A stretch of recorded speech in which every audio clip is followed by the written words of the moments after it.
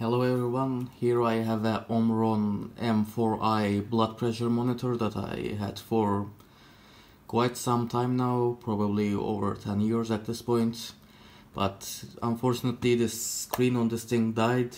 The pump inside is working and it's actually, inflating the thing that goes on your arm, but yeah, the screen is damaged, so I already have to repair this, and I thought this might be an interesting teardown because I'm not sure if there are any blood pressure monitor teardowns on YouTube, so I decided to make a video about this. So yeah, this is the European version, just in case if there's different variations globally. This is the European versions, but yeah, that's pretty much it. Without further delay, let's just get on with the teardown.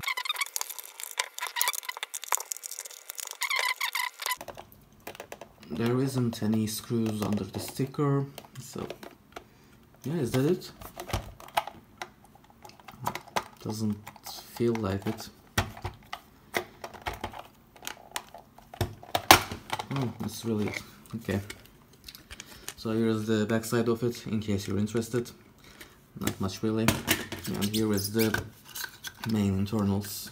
So this is the screen that's been causing me trouble. So let's see. And it go right. And yeah, this is gone. This is attached by a hotbar attachment, I think, here, and yeah, I don't think I'm going to be able to fix this because of this issue, so yeah, that's gone. Might as well do more of a teardown now. So yeah, here is basically the internals of this. Here is the main control board.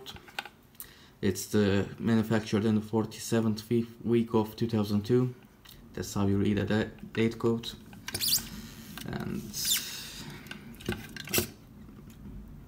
now that the thing is damaged, I might as well desolder this and take a look as well. But I'll do that off camera and I'll show you. And I don't know if the camera is picking that up, but yeah, I think, yeah, I'm not sure what that is. Sorry, I'm not really informed in terms of electronics, so yeah. Here is the main pump. It's made by Seiko, and yeah, I'm not sure if that's the date code or not. It looks like the 2nd of December 2003. If that's the case, then yeah, this board waited to be manufactured for quite some time. Either that or this thing is refurbished, but I don't think I ever sent this to refurbishment, so yeah, I guess it takes them some time to assemble these.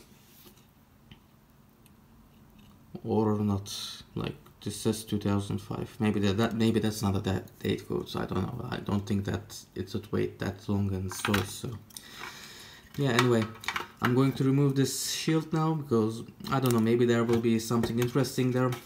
But yeah, this is basically the entire setup otherwise. Here is the pump, and this is probably something to do with the reading of the pressure. I'm not really sure. So yeah, I'm going to remove this shield off camera because my soldering sucks, and I'll come back in a second. Before I get to that, I just want to quickly point out two interesting facts that I noticed. So as you can see, the writing on here is in Japanese, and I also noticed this earlier, as I said, this Seiko motor, air pump, basically not a motor, sorry.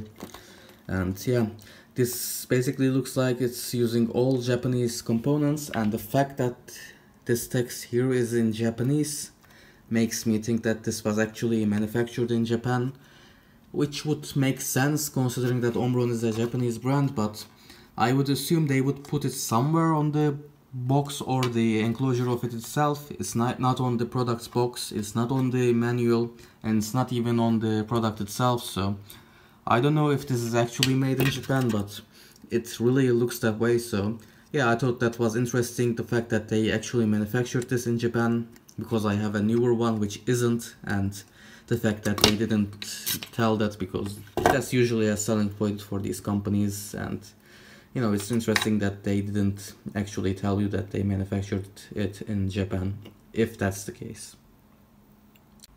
So I removed the shield on both sides, and while I was off camera I did search online for this chip, and it turns out it's a specific chip used for blood pressure monitors, and as far as I can tell it's only used in Omron ones, so yeah, it makes sense to see it here, but I couldn't find any other information on this.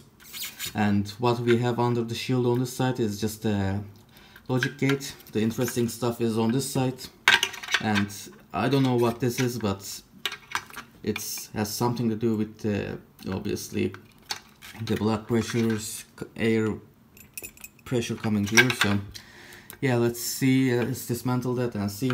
Might as well do it since this thing isn't going to work for me anymore anyway. And then there's this copper plate, then another one,